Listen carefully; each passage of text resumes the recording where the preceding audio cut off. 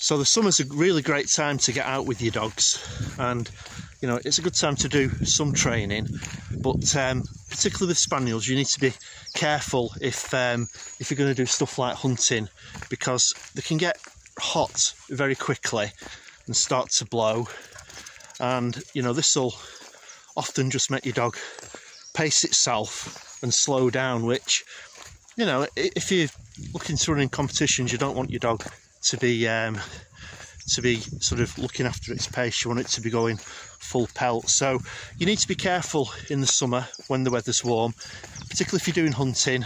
Go out early morning, late evening, when things have cooled off, and keep the sessions to a minimum. Summer's a good time for spending just some time out walking, keeping your dog fit, letting them have a good charge around like this, so you're not putting them under any pressure. They're exploring, but you're still keeping them you know, under reasonable control. You've got to try and keep them fit, and you know, a bit of free time playing around is not going to do them any harm. If they're well trained, you can soon iron out any little creases that appear just from running free. It's a good time to get them involved with water as well. If you've got a young dog and there's not been near water, then you can let them run around like this, get nice and warm, and then when you do get near some water, the appeal of it is so much better for them. You know, yourself, when you're hot, if you get near some water, it's very tempting to jump in and cool off.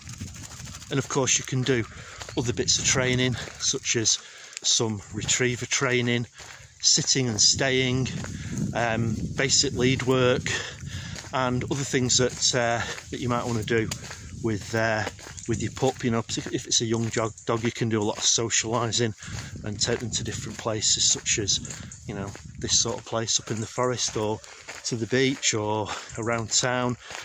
So, you know, make the most of the opportunities, but don't push the hunting training too much, because, you know, as I've said, they can get really hot and bothered, and they could even end up with heat stroke. So you need to be careful with particularly hunting. But it's great just to get out, not raining, and let your dogs charge around, just to burn up some of that mental and physical energy that otherwise they wouldn't get the chance to work off at this time of year. So take it easy and enjoy spending some time with your hounds. Come on, Betty, Nimrod, come on.